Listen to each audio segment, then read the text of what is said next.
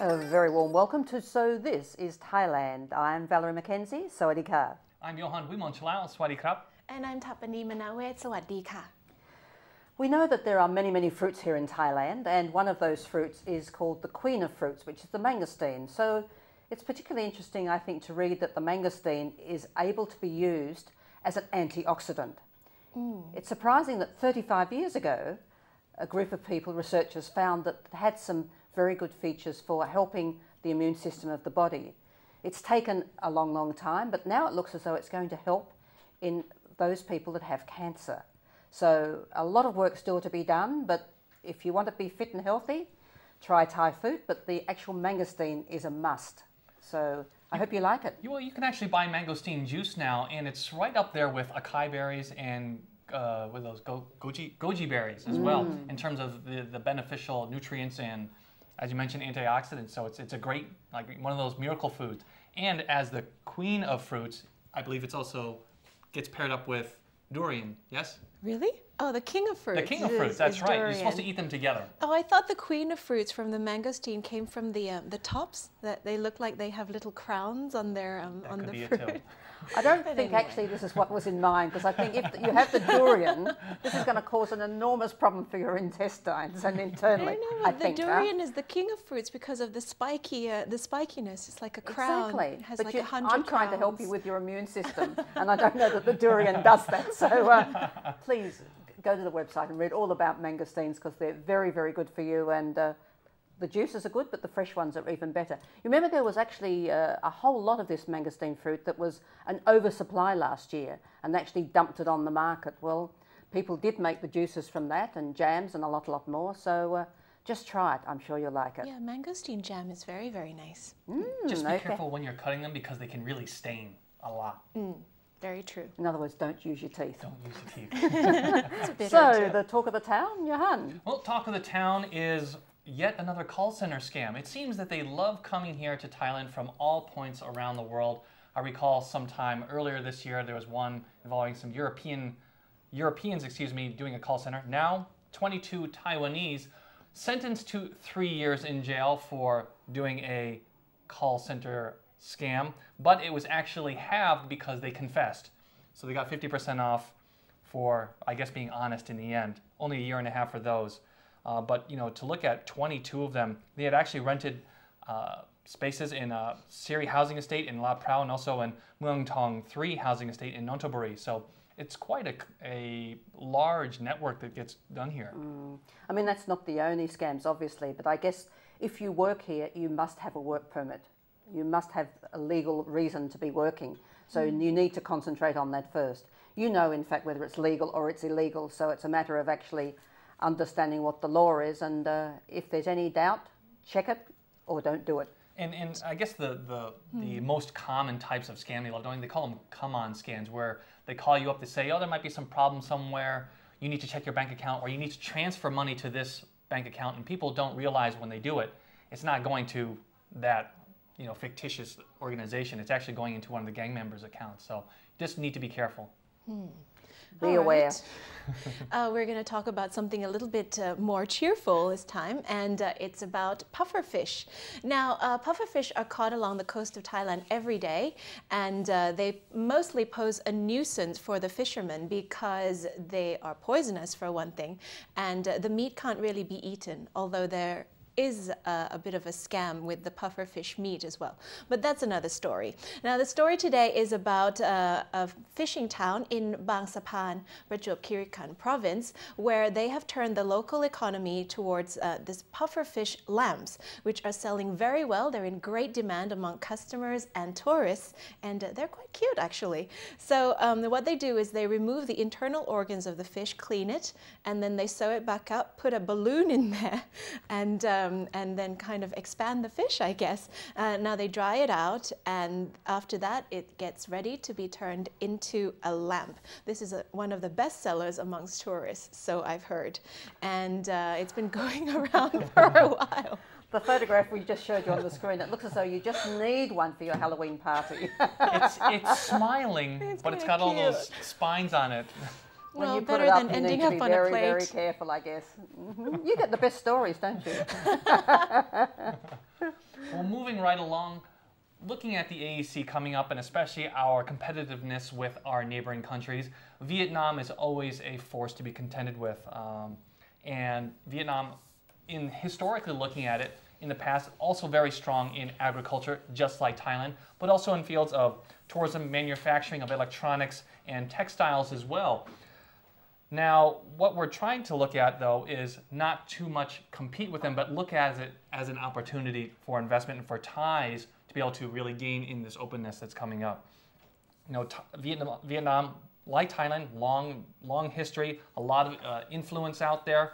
It was actually the first Southeast Asian country to have a university, so a lot of the population already very fluent in English as well. And French. And French as well. And Russian. And Russian. And Chinese. So they are really a multicultural country.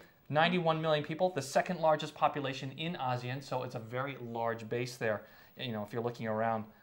Very similar to what Japan was in the past. So, you know, it is going to be something that you have to look out for in the future. Very competitive, a very strong worker base who are educated.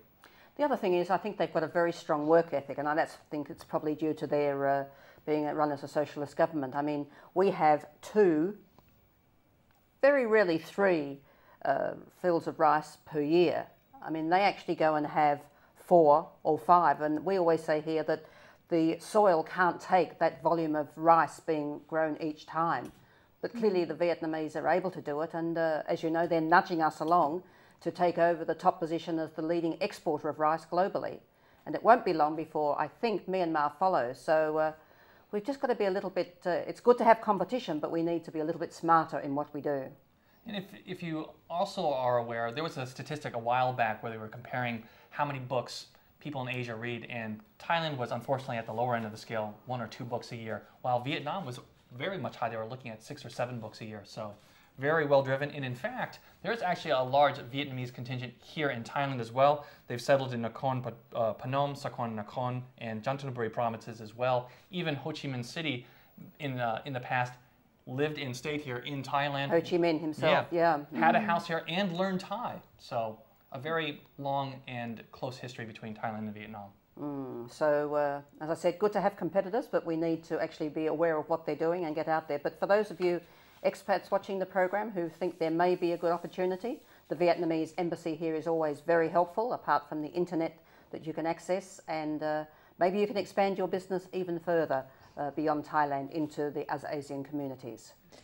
All right, well, next up is about the automotive industry in Thailand. Good news coming along that front, as more European automakers are set to move their production base to Thailand.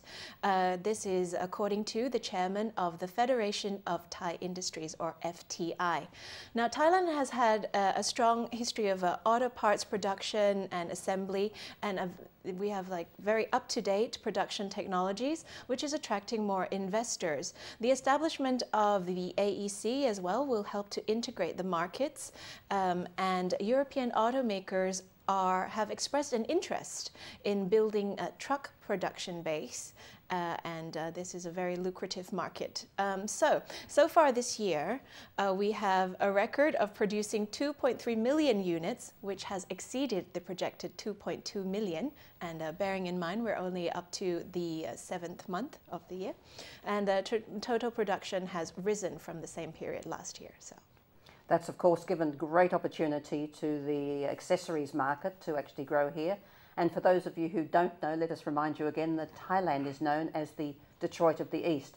Any motor vehicle company that is anybody is here and manufacturing.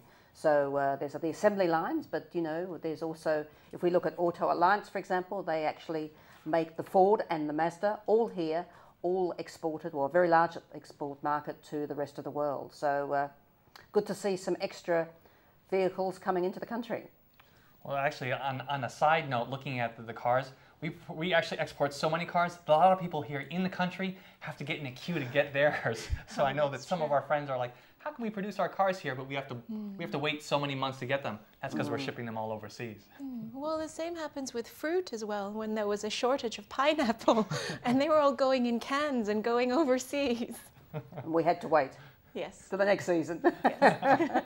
Well, to round out the news today, There's so many companies out there talking big about we're going green, we're going to be environmentally friendly, we're going to cut down on costs. Well, there is one company which is actually putting those words into action, and that is Impact Muang Thong Thani. They have actually cut 13 million baht off their electricity bill just in the first half of the year. How have they done that? Well, they've gone through, they've looked at all their equipment, they've redone the chillers, because those are really, it's the air conditioning which is really the big consumer of the electricity. They've redone the scheduling of that, put in energy efficient light bulbs everywhere, a whole slew of measures in making sure that people's behavior especially have changed so they're more energy conscious. So when they leave the room, they shut off the light. No, I think that's great. I mean, the other thing that they're doing out there, which I think is also very good, is they've got so many CCTV cameras to make sure that, you know, people feel safe and they can actually protect all of the volume. I think it's over 16 million visitors they get a year. So to save that sort of money on electricity, can you imagine what their electricity bill is really? And have the CCTV cameras? It's something very special. More than mine. More than yours. More than yours. More than mine. We're going to go to the break, and then when we come back, you may recall we interviewed a gentleman called Anders Norman, a gentleman from Denmark, and we found out that he was actually quite an expert in the collection of antiques. Everyone worries about buying antiques. Are they going to be fake? Are they real? He doesn't necessarily tell us who is fake and what is real, but he does tell us, or give us some tips on what to look for. So after the break, coming up, Anders Norman. If you're into antiques, this is the interview you should watch.